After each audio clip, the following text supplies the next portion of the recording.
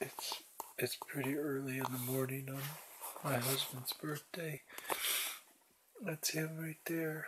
We were in London, and actually I think we were in a village in Wales in this picture.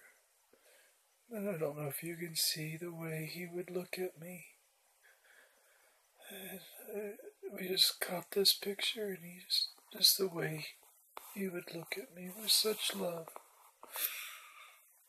And I'm drinking out of his favorite coffee mug.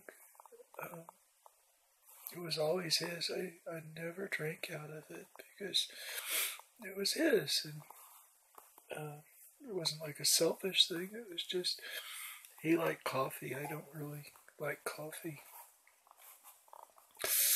and but he really liked this mug because of the quote that's on it, and it's from Chief Seattle.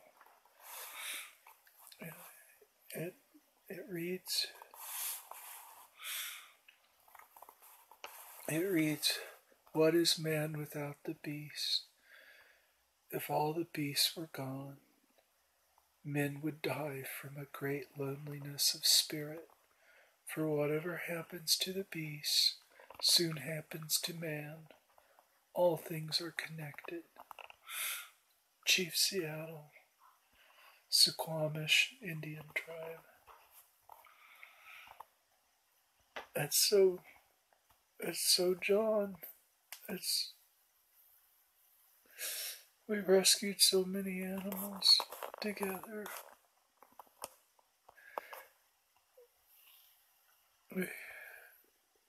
He's so sweet.